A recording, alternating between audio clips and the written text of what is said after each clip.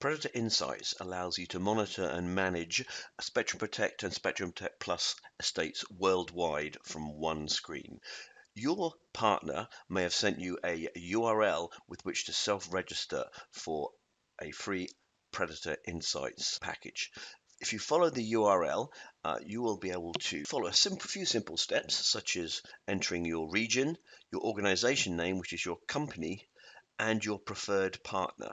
That preferred partner name may already have been completed by your partner, and the URL would have taken you straight to this phase here, whereby you just plug in the name and contact details of the key technical individual at your organization, and a few more details you can see there, and then we'll just step through. Okay, so you can see these two stanzas here, one for Spectrum Protect and one for Spectrum Protect Plus. Just simply run through here, plug in a friendly name for the server name, and you'll need a time zone because Predatar is, of course, time zone aware, and any of these boxes could be distributed literally all over the world. So you can add as many as you like. We've just done one of each here, and then proceed. And then you can see a summary of the contact details and the assets that you're going to be monitoring. Just click on the license agreement, and we'll proceed again. Okay, here are the prerequisites. You can read through those in your own time. Effectively, we just need a streamlined box, really, and you can see that the executable and license can be downloaded from here. However, you will also receive an email sent to that email address you saw earlier.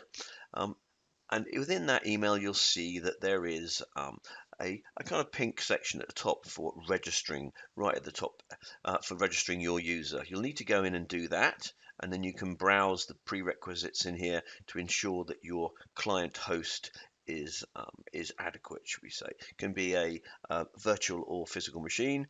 We've registered our user here, and that gives us access to the GUI, which we'll be using to check our monitoring a little bit later.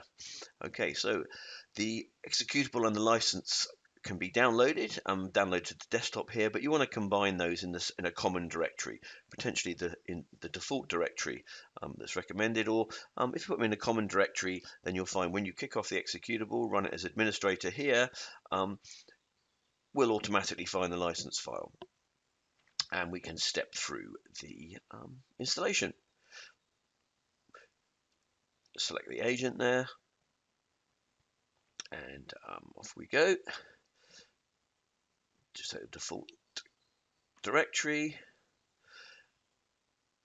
Installation doesn't take too long, and you'll see that the Predatar monitor appears on the desktop there. We'll be using that later to gain access to the estate. Okay, so if we just click on that, up it pops.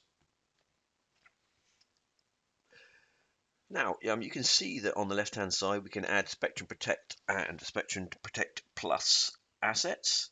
So if we go straight over to the Spectrum Protect box, that node key we select that will be familiar to you from earlier, and then just we need a admin ID and password, valid admin ID or password, and you'll see the port number we had to define there. You'll need to also have the Spectrum Protect admin client installed on the box. We're just going to check we have here, but you will need the admin client because we're making constant calls via the admin client to Spectrum Protect. Okay.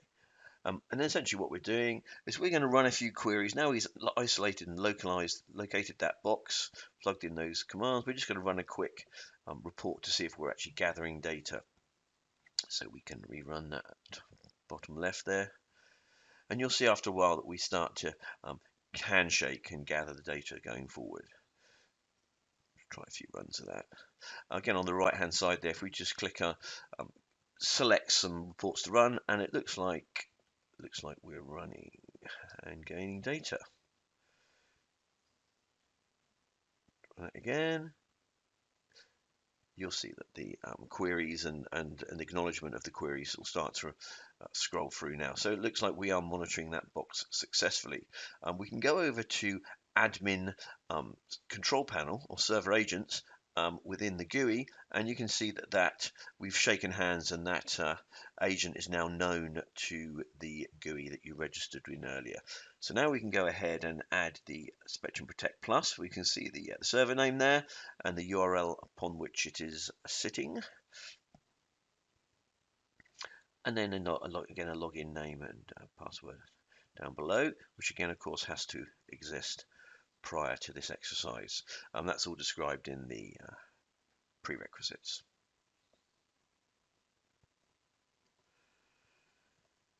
Okay, so off we go again.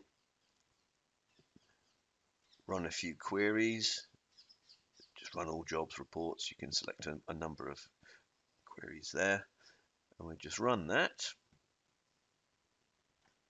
And hopefully once more we'll see that handshaking and the acknowledgement, and we can see that some reports are actually running and data is flowing between the two. Sometimes there might be some troubleshooting steps in order to gain access, but it's usually pretty straightforward if we know that we can connect to that box from the client host. Then we are in a good position to proceed, and you can see that's running now. Okay, excellent. So just confirming those entries we made. That looks good. And for the SPP box, again, it's looking good. You can make changes here should you need to. And here is the Predatar Cloud that we're actually talking to. It's the UK version. There's three. There's one in Germany, public clouds. There's one in Germany, one in the States, and one in the UK. So going over to that login we had earlier that we were sent, we can log into the box, and we can see that we are gathering data for this protection report. We've got both Spectrum Protect Plus and Spectrum Protect assets that are shown here. So if we just clicked on the ellipsis over there on the right by that table, we can scroll down through. Here the failures have bubbled to the top. These are test boxes, so they can look a bit fragile at times. And you can see we've got both SP and SPP assets that are being backed up in that same screen. Okay.